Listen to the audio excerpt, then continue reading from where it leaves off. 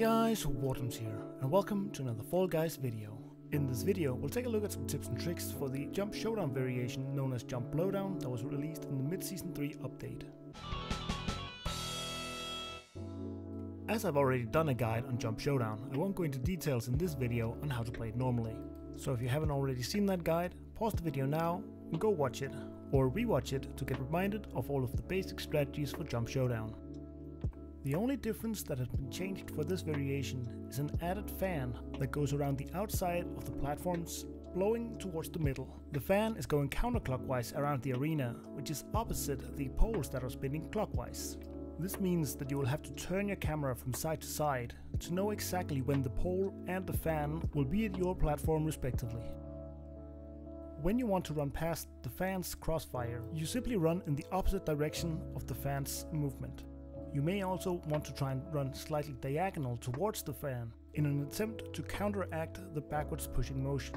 The most important fact to remember, however, is that the longer you stay in the crossfire of the fan, the further it will blow you. This is true for all fans in the game, as they have an easier time pushing you if you already have momentum in the direction of the wind flow. When you see the fan approaching your platform, you want to brace yourself with a little bit of patience and not run through the airstream until you know there's plenty of room on the other side. Unlike the poles, the fan does not speed up throughout the entire round, so you can easily miscalculate how fast it's actually moving, and then in turn start running too early. So far, I've only used clips where we end on the double-sized platform, but you can of course also be unlucky and get the single tiles. Here, the difficulty will be taken to the absolute maximum, and you will have to be extremely precise when it comes to jumping and moving across the wind stream. I don't think it's an overstatement to call this the hardest obstacle in the entire game, unless you of course count other players as obstacles. Lastly, I want to show you how you can use the moving across the wind stream on other levels, like for example Slime Climb. When you get the fan ending, line yourself up all the way to the left and wait until it's moving away from you again. Wait 1 second, then follow it.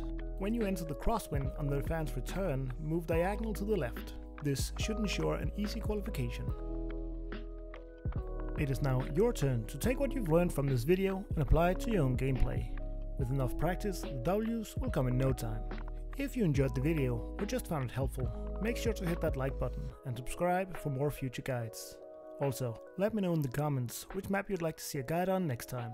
If there was a section you didn't quite understand, or you'd like me to flesh out some of the points that I had, make sure to find me on Twitch, where I stream every Tuesday, Thursday and Sunday, link in the description down below.